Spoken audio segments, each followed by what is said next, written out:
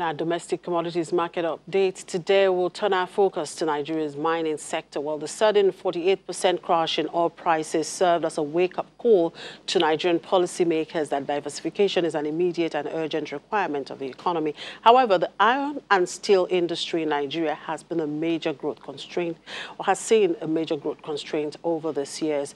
Let's talk to Dumebi Iyeke, one of the research analysts with financial derivatives company. She has more, of course, to tell us. Hello, Dumebi. Well, we're talking about diversifying the economy, and of course, mining is one area that comes to mind now. So, we're looking at the financial and economic emergency that we are seeing right now. Where does mining come to play here? It's important that we understand that talking about diversification right now is not far-fetched, considering the current market realities, how various markets have been plunging, they're in the negative territory.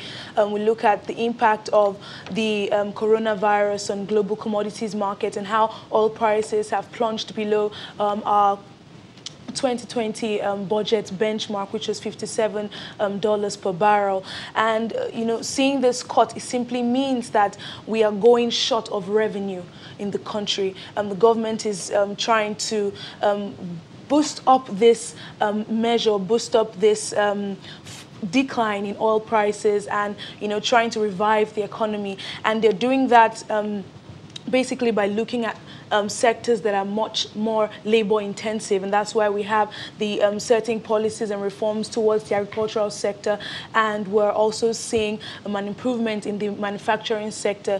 The mining sector experienced a level of growth in Q4 2019, and that's why we think giving attention to this sector would assist government revenue. An example is a basic individual going to work.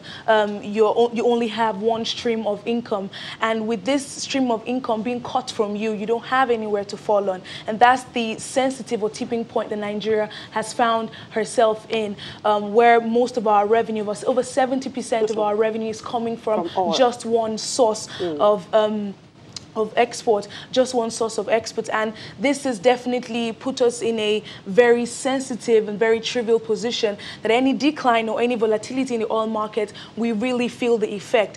And a further effect or a drop down of this would find that simple and very sensitive proxies like the FAC allocation would be affected trivially.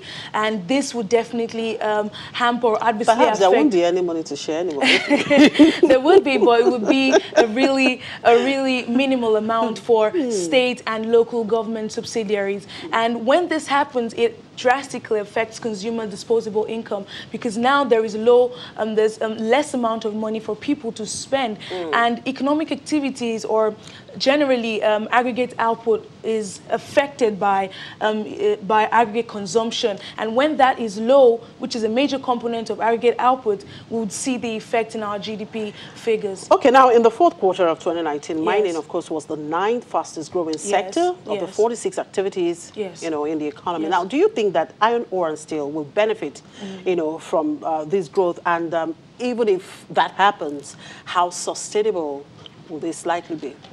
Generally, it's expected that when there's a growth in a particular sector, there's a trickle-down effect in the other subsectors. So it's expected that the growth in the mining sector will trickle down to the iron and steel industries. Regardless, we also saw that metal ore itself contributed about 10.98% to the growth in the mining sector for Q4 2019. And this simply means that there is potential for the iron and steel industry in Nigeria. And we're also seeing that the Ajaokuta Steel Complex, there are measures to revive this particular steel company. The Delta Steel Complex, we're also seeing that there are measures to boost up the activities going on in this particular industry. Same with the Oshogbo Mill, the Jos Mill. We're hoping that these particular mills and this iron and steel industries would be encouraged or expanded more, expanded so they can do more for the Nigerian economy. Now, Southeast Asia accounts for about 73% of global output. But the region, of course, happens to be the epicenter of this COVID-19 that we're talking about. Now, do you think there is an opportunity, for Nigeria in the global market for iron and steel production? It's a long-term thing. It's a long-term thing.